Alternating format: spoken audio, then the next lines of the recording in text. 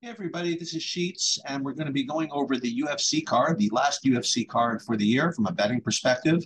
For those of you that have been watching these all year, hopefully you guys have learned something, not so much about how to analyze the particular fights, but how to analyze MMA, how to analyze any betting market where there's a vig that is somewhat dependent on public narrative and public perception and things like that. And um, we're going to finish off the year strong. And again, strong is again, it's a relative term. Actually, not a relative term. I think it's a very positive term in that we're just trying to learn something every single week about how to figure out what the public is on and how to train ourselves to be contrarian.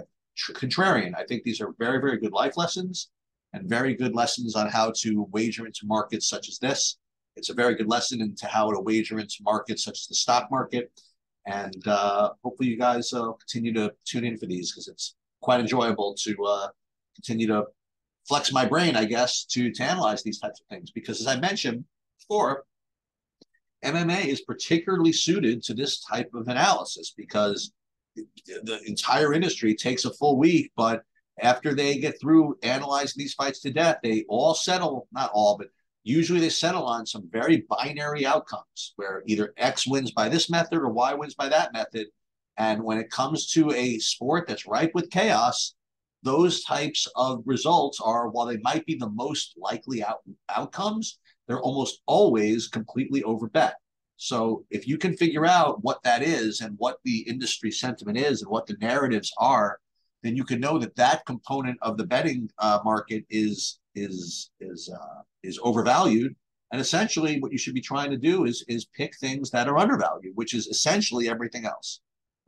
So what we're looking for are sides and methods of victory that are sort of underbet or underappreciated by the market that also obviously have some chance to win. So let's go over the rules here. We have something like 12, 13 fights. So you can't even keep track with all the additions or whatever. We're just going to go with what's on the board right now. We're not adding the Luque fight with Holland. We don't even know if that's happening. It's one day before it's supposed to go off.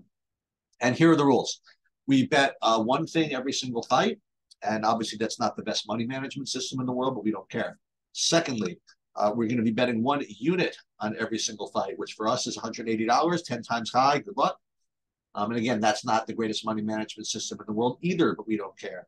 And thirdly, we always presume that since we're being contrarian, we're going to lose every single fight. And what we try to do is in the main event, just bet on something that's going to try to get us all our money back. So on a slate like this, it's going to be something that we can get 12 to 1 on or higher. And again, you will see me actually put the bets in. I think transparency is important. And again, whether we win, lose, or draw, hopefully it's the process of how we come to these bets, which is most important, which is why when people ask, who did I play? I'm not interested in telling them. They can go look at this video and they can figure out how I got to the plays. But for me to give the plays without context is just useless to the purpose of these videos. Anyway, let's get started. Martin Budai against Shamil Gaziev. And what I'm hearing is that Gaziev is just, while he might be a good wrestler, he's completely shy of any cardio, that he completely gasses. And Martin Budai is someone who just can keep up a pace. He's proven he can at least go 15 minutes. So the idea is that Budai, if he wins, it's probably going to be either late or by decision.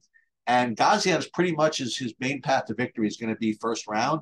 So if that's the common narrative, then those sides are probably going to be overbet.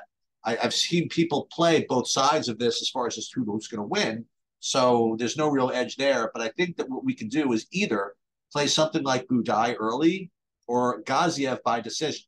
So let's take a look and see what these odds are. You have Gaziev by decision is plus 50, 550, which is extremely strong. And let's take a look at Budai like round one, for example. Yeah, so round one specifically by TKO is 650. That's not quite what I want because he could actually get a submission as well. So let's just go with the Gaziev by decision. Everybody thinks that he doesn't have any cardio, so we'll fade that narrative and play him by decision plus 550 or 180. All right. Moving on, we have Andre Fili versus Lucas Almeida. Now, this one is something that you might see me from time to time just bet blindly, and this is a perfect example. You have Andre Fili, who's minus 170, and you have Lucas Almeida is plus 140. So what you would expect to see if this market were just not biased one way or the other is that if people were playing just, who's going to win, they'd be picking about, I would say about 60% of the people would be playing for Fili and 40% would be for Almeida. And if we were playing for who's going to, win considering the odds, you expect it to be about even money, right? I mean, because that's the way betting markets work, that half the people would pick on one side, half would pick the other if it was going to factor in the money line. So I've been watching this for a full week. I have seen not a single Lucas Almeida take. It's always, well, Philly's got the experience. I guess he's the side. Okay. I haven't heard a single Almeida take, even considering the plus 140. So that's who we're going to take. Lucas Almeida plus 140. It's not like he's plus 500. I was nobody picking him. Anyway, Almeida plus 142 for 180. Tagir Ulanbekov versus Cody Durden. So this fight has been kind of analyzed to death here. So there's really not too much of an edge. So if I had to say if there was a fight where I haven't really heard too much of a public consensus, this would be it. So we're probably forcing a take here. But let's just, review what the common theme is that, these guys are both grapplers. They're both going to be going for takedowns.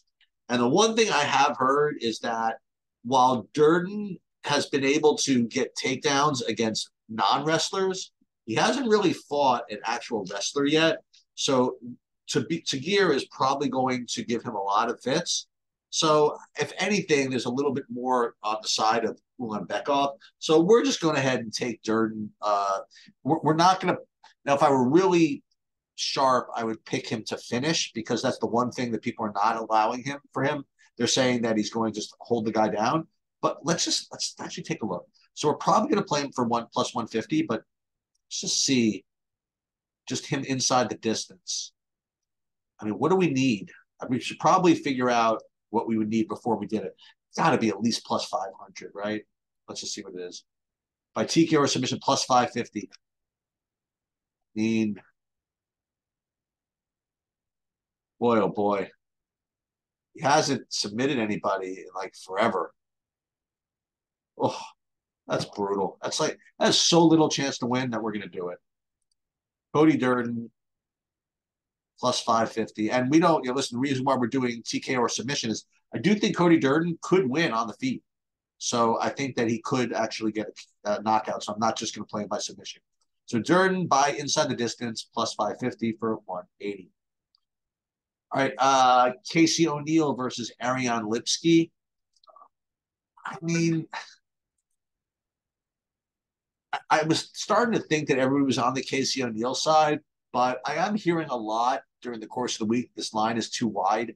And that's what I'm getting in a lot of these fights is that, well, I like O'Neill, but it's just too wide. So in those types of situations, I'm just going to probably be inclined to, I don't know, just believe the line sort of. So I'm not going to do anything as far as the money line goes because I think people are playing both sides. But here's the one thing is that as far as method of victory, they're saying that O'Neill, if she wins, it's going to be because she gets her pace going and gets a lot of volume and things like that. So I think as far as the upside goes, it's more on the O'Neill side. I don't think anybody is considering the possibility that Lipsky has some finishing upside on her own.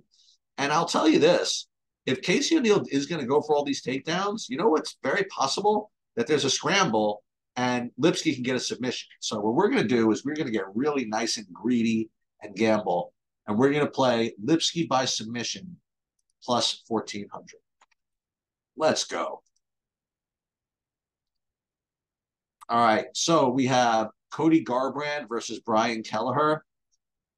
All right. I originally was going to take Brian Kelleher here, but I've seen throughout the course of the week him getting a little more love. So there's really no side that you can really take. So we're probably just going to have to guess on something. I guess what I'm hearing the most of is that, Garbrandt just took care of business in his last fight. But I've also heard that that Cody Garbrandt's chin is an issue. So maybe Kelleher by KO is something that people are playing. So probably can't play that. So we should probably just do is play Garbrandt inside the distance because that's the least likely thing based on current output. You know, his last fight is very, very boring, and apparently all the upside as far as finishing goes to Kelleher. So let's just do that. We'll play Garbrandt by TKO or submission. Where is he? Plus 165. It sounds like a pretty thin line, but we're going to bet it anyway. That's a terrible bet. So bad, probably going to win. Irene Aldana versus Carol Hossa. So this could be, you know, what they call the hipster play of the week. You have Carol Hossa, who is against Irene Aldana, who Irene Aldana just put on a miserable performance in that 5-round fight against Nunez. And all I've heard all week is how Aldana can be taken down by whoever wants to, and that Carol Hossa is going for her takedown. So Carol Hossa is definitely the big, you know, very popular favorite this week. So we're definitely not playing. Okay. I think the only question is how do you play Aldana?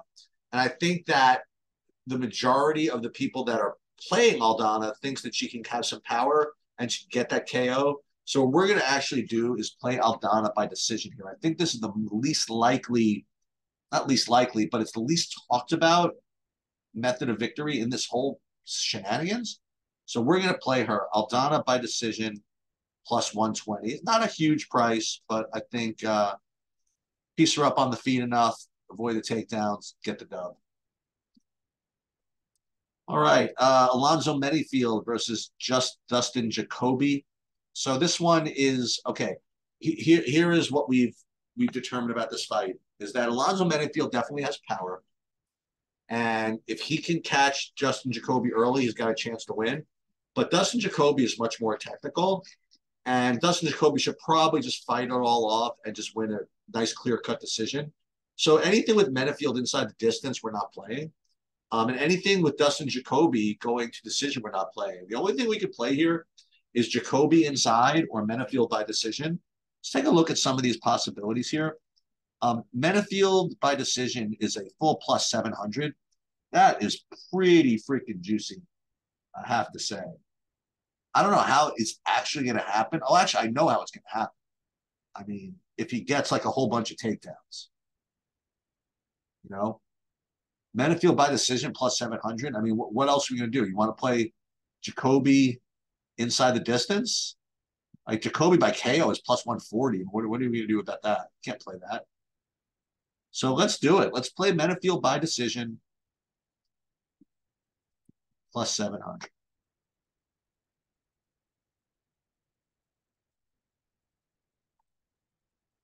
Kind of moron am I to do this? Well, we're going to find out. All right. Josh Emmett versus Bryce Mitchell. So, you know, Josh Emmett fought Ilya Topuria, and he brought the heat, but he was just completely outclassed, it seems. And he got beat up pretty hard. Can't believe he's actually fighting again, much less so soon. Yeah, Bryce Mitchell, who's, you know, up and comer, he got dusted by Topuria also. we have a big grappling disadvantage here. I mean, Emmett could get taken down. Bryce Mitchell could take him down. And I think everybody knows that. And yet still people are playing the Emmett by KO side. He still has this name value, and people just still don't like Bryce Mitchell. So we can't play Emmett, really. And we really certainly can't play Emmett by KO. I think people are into Bryce Mitchell just kind of taking him down and laying on him like he did in his last opponent. I don't think people are really playing the Mitchell inside the distance prop. So that's what we're going to do here. Mitchell, and we're not going to play him just by submission because I think he could get a KO also. Let's just take a look. Inside the distance, Mitchell plus 275. That's good enough for me. I know his last fight didn't really show that he could win that way, but I don't know. I just feel as though this is a good price that people are not really playing. Tony Ferguson versus Paddy Pimblett. I mean, everybody hates Paddy Pimblett. Jared Gordon, you know, may have won that fight against him. And Tony Ferguson, he's washed. we have this situation here where, people are rooting for Tony Ferguson, but, you know, just their brains are telling them that Paddy Pimblett's just going to just take him down and submit him, and that's pretty much it. So I can't really play, though, the Tony Ferguson side because he still has that name value. And unfortunately, I can't play the Pimblett by sub because people are playing that too much. So we're just going to have to bite the bullet here and play Pimblett by decision. And it's a tough one to get to, but it makes some sense as far as the way the fight could go. Tony Ferguson is very tough. And I think Pimblett really just he really wants this win over a big name here. So I think he's going to get his takedowns. He's going to control him. And I think this is good enough. I think too many people are on the other Pimblett methods of victory, and I think this makes some sense. All right, we have Shavkat Rakhmonov versus Stephen Thompson. Yeah, I mean, again, the line seems wide, so people are saying, but in the end, I think that people are set on the fact that Rakhmonov eventually just kind of gets to him. They think that Thompson is fast enough to stay out of trouble, maybe in the first round. But I don't know. It's if people really think that, maybe we should just play Rakhmonov in the first round and just kind of be done with it. The other thing about it is that no one is knocked. This is a good nugget, actually. No one has actually knocked out Stephen Thompson in the first round. So maybe we should just play it that way. So let's see. Rakhmonov, fight lines, actually round props, I guess. Rakhmonov round 1 plus 200. That's good enough for me. Let him just run after him, put him up against the cage, trip him, take him down, and submit him. Got 5 minutes to win. Probably a stupid idea because it's a big cage. And from what I've heard, Stephen Thompson is just going to use the big cage and run around for a while. And if anything, Rakhmonov is going to get there in the second or third. So maybe this first round line value is a little bit wide. So we'll play this one. Shot Rakhmonov round 1 plus 200 for 180. Is that it? No, we got a couple more. All right, now we're at the meat and potatoes, right? We have the 2 5-round fights here. We have Pantoja against Royval. I think most people are on the Pantoja side. So I do think that Royval is the side. It's a question of how I want to play this. I could just play the money line here, or I could try to just play him in some other way. And the thing is that I think people are playing some Royval inside the distance here because he does bring he brings a lot of heat and he does have a lot of finishes. And I think that the idea is that Pantoja is more likely to get the decision. So if we played Royval by decision, that would be pretty insane. Let's take a look and see some of this. Royval by decision is plus 1,000. I mean, is he really going to last 5 rounds, though? I think we're probably just supposed to play him plus the 160. Because I think there's just too many. It's going to be too active. There's going to be too many opportunities to get that finish. So I'm just going to play him plus the 160.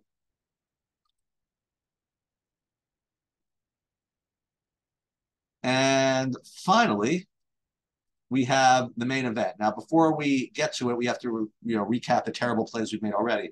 Gaziev, terrible cardio. Why should he win by decision? Who knows? But we'll find out. Plus 550. Lucas Almeida, I mean, the industry should tell you something. 50 people that know what they're talking about, they all pick Feely. He's probably going to win, right? Well, we'll see. Cody Durden, if he wins, is supposed to be just by control or whatever it is. So playing him inside the distance is probably foolhardy. So plus 550. We'll see. Casey O'Neill going to get those takedowns. So I guess that's going to be her path to victory. To play Lipsky by submission seems kind of ridiculous. So she's got a submission 1 out of 14 times. We're going to see. Cody Garbrandt, very low volume decision in his last fight. Pretty terrible. Why are we playing him to finish anybody? Beats me, but plus 165. Aldana, I mean, if she wins at all, which she shouldn't because Rosa is obviously the big popular underdog. If Aldana wins at all, she's probably just going to clip her. She's not going to win a decision. So plus 120 is probably down the garbage. Menefield by decision. What kind of, someone steal my mouse to make this play? mean, obviously, if Menifee wins, it's going to be by catching him early or something like that. I mean, Jacoby's way too technical. This is ridiculous. That's just money thrown away. Bryce Mitchell, again, if there's any finishing upside, it's Josh Emmett catching him by KO. Mitchell's probably just going to hold him down. Expecting to submit him is kind of ridiculous, especially or by KO. So him inside the distance plus 275 into the trash can. Paddy Pimblett, everybody's pretty sure that they're either going to play the name value Ferguson or Pimblett's going to get him out of there pretty early, with submissions or anything like that. So playing him by decision, probably terrible. Rachmaninoff, and we're going to actually Rachmaninoff, we're going to have to chase really fast Stephen Thompson around for a full round and somehow find him and finish him. Beats me, but plus 200. Brandon Royval, this is kind of a whip play, plus the 160. I really should play him by decision, but we're going to play him plus the 160. So we have 11 fights that we're all going to lose.